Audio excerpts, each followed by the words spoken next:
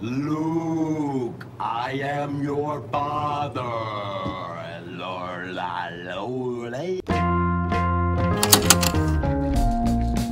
Hey everyone, this is Digital Charcuterie. My name is James. Thanks for stopping by. If you're new here, hit that subscribe button. I love to talk Star Wars here and on my other channel, the Rebel Scum Podcast, where we talk about it in long form.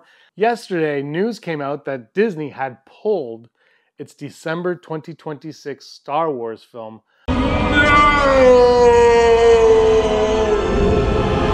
from its slate and replaced it with an Ice Age movie, to which I say, bravo. I've said on this channel and the other channel many a times that I would love to go to the theater to watch a Star Wars movie.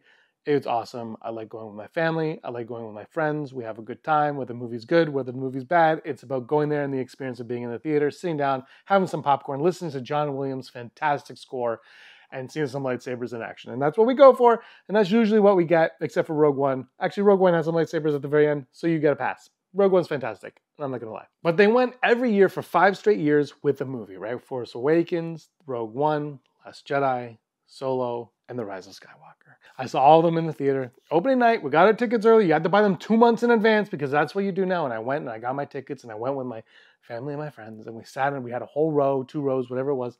And we watched these movies. And they were a good time, bad time, whatever. We had talked about it. We had, we made a day out of it. We had a good time. But you realize at some point it's got to end, right? Disney said for the foreseeable future, there will be a new Star Wars movie every year. And then the minute they started to slow down, they pulled that, they changed their tune on that. And, looking back, you're like, well, I liked going to the movie every December to see a Star Wars movie. And I did, and I really did.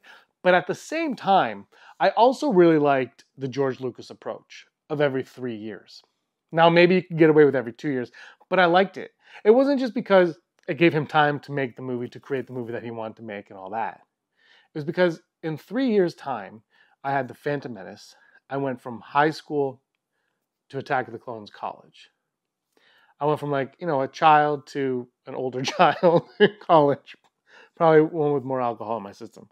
But you grow, you age in 3 years. As you get older, 3 years isn't as much time as it is when you're younger, I know. But at the time, 3 years of talking, of speculating, of building excitement, of getting title reveals, of getting name reveals, of getting little plot details here and there, of having interviews with George Lucas, how he's writing this script on his yellow notepad. There were 3 years of buildup and anticipation and excitement. And looking back on it, it was fun. Going from The Force Awakens to The Last Jedi was a lot of fun. But it was a year. And we had Rogue One in the middle there that kind of it stopped you for a short period of time. Even though it was I love Rogue One, but it would stop you for a short period of time for me excited about The Last Jedi. Then The Last Jedi came, and you had only a year or 2 years in between. And it's like, okay, the 2 years was fine, but then you cut it off at the legs with another movie. And so I'm kind of okay and happy that they got rid of this December 2026 for that reason, but also because now whatever movie was going to be in that slot, which was probably one of the 4,000 Rey movies, but now whatever movie they're going to make, they can take their time and do it properly. I don't think the original Rey movie that they announced at Star Wars Celebration is going to happen. I thought the director was going to be gone. I still think that's going to be the case, but I think that movie is shelved. I think Kinberg is where they're going now. At first, the Deadline article said it wasn't going to be Rey. Maybe it wouldn't be Rey. Who knows if it's Rey? But now you got to suspect it's going to be Rey. If Hollywood Reporter was correct, there's a whole lot of infighting going on at Lucasfilm over who can use Rey, and they're trying to race to get Rey to the screen first. And I say, slow the race down, right? The tortoise won against the hare. Slow down. Get a good movie. Right now, there's probably 7 comments right now in this video saying that Rey sucks, Rey killed it, restart Star Wars, Disney ruined Star Wars, Rey is the worst thing to happen to Star Wars. So you got to give it time. You have to make sure that your Rey story is pitch perfect. Pitch perfect. I believe they can do that based on the backstory of Rey. There's enough there that they can flesh out with the right writer with some care and give us a good Rey story. I really believe that. Now, they can prove me wrong, and I'll come out here and be like, I was proved wrong, but I'm hoping they'll prove me right. I'm hoping that Kinberg or whoever it is, I'm hoping that they have the know-how to make a very good, very strong Rey movie. So I'm glad that we're getting one movie in 2026 because I love waiting. There's an anticipation. Now I get to go and I get to watch Mandalorian and Grogu in the theater in May. And then I get to wait, 6 months and they'll be on Disney Plus sometime between, September and December, Christmas time, and I'll get to watch on Disney Plus. Then they might release it on physical, hopefully get that around Christmas time, own the physical copy of Mandalorian and Grogu, or own it on digital, whatever, however you do it, but I'll have it there, and I'll be able to watch it. I'll get to watch all the behind the scenes stuff, and I'll get to really, really indulge in Star Wars again and not be worried about the next Star Wars. And Marvel was really good at, here's a movie, here's a movie, here's a movie. Whatever you think of Marvel now, that's fine, but it was great then. But with Star Wars, it's very different. Star Wars isn't Marvel. It's very different. We should take it all in. If you look at the lore of Star Wars, we should be taking everything in. We should be analyzing everything. We should be enjoying it to the nth degree. Right? We should be doing podcasts on it, YouTube videos on it, all these like little fun posts about it, making the memes.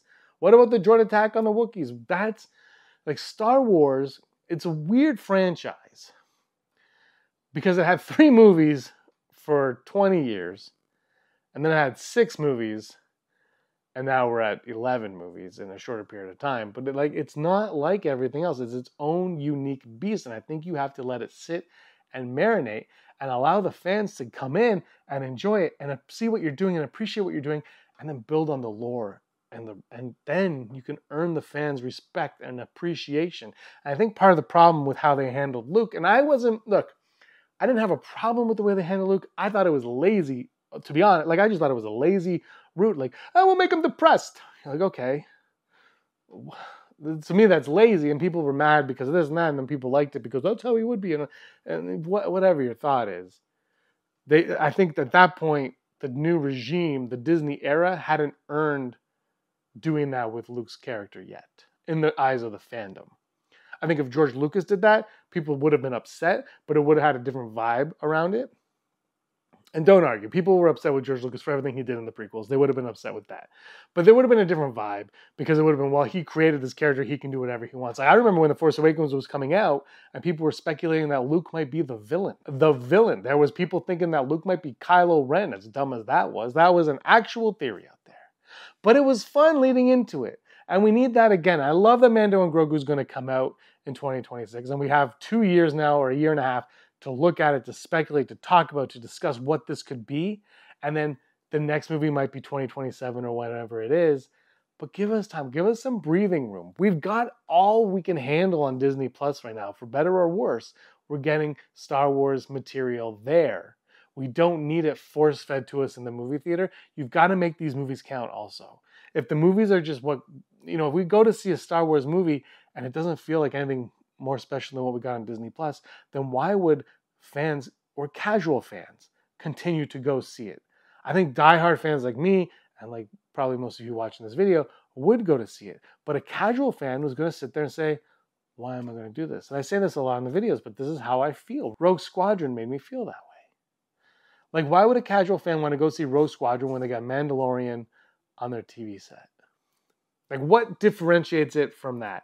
And that's what has me. And I think, I don't want to say it's got to be the stakes have to be higher, but it has to feel something epic, like Lord of the Rings, right? Like, we got to destroy this one ring. That's the journey. And you can make the TV show whatever you want to make, but the movie has to be about, the movies have to be about something great, but they have to sit in a damn room and come up with what Star Wars is. And right now, based on the Hollywood Reporter, they can't even figure that out. They don't know what meanings are. They don't know this and that. They need somebody needs to just be appointed at Lucasfilm as the head of Star Wars. And everything Star Wars goes through you. And the problem is the difference between Marvel and Star Wars. And people, Kathleen Kennedy said this and people fought her on it. I think she worded it weird. But basically what's happening is Marvel has all these comics and comic storylines that they can feed from. But Star Wars has the legend stuff, the EU stuff, fine. But that's not really George Lucas's Star Wars. He never considered that stuff canon. They were just ideas that people wrote and he agreed and he accepted. Star Wars doesn't have an overseer. Marvel has all their storylines in their books and comics and whatever. But Star Wars always just had George Lucas and what George Lucas said. And now George Lucas is gone and they don't know what to do. And they're not going to call George Lucas because that's just not what they're going to do. That business is business and that's not how it's going to work. But I think someone should. That's what I think someone should just call George Lucas and be like, hey, Can you figure this out? And I said this on Rebel Scum podcast last week. They need to make a Star Wars Bible. You adhere to that Bible. You build your stories around that Bible. And that's how you go. And that's how you make it. I think Stranger Things has a Stranger Things Bible. And they're the same people that write them all. And they have their own Bible. So I think Star Wars needs to make a Bible. And like, this is it. If you contradict it, you're out. You can't do that. This is the Bible. Stick to it. And that's it. But again, they've moved a movie out of here that they never should have announced or put on their slate to begin with. They're always jumping ahead, and then they're reacting to everything that comes their way.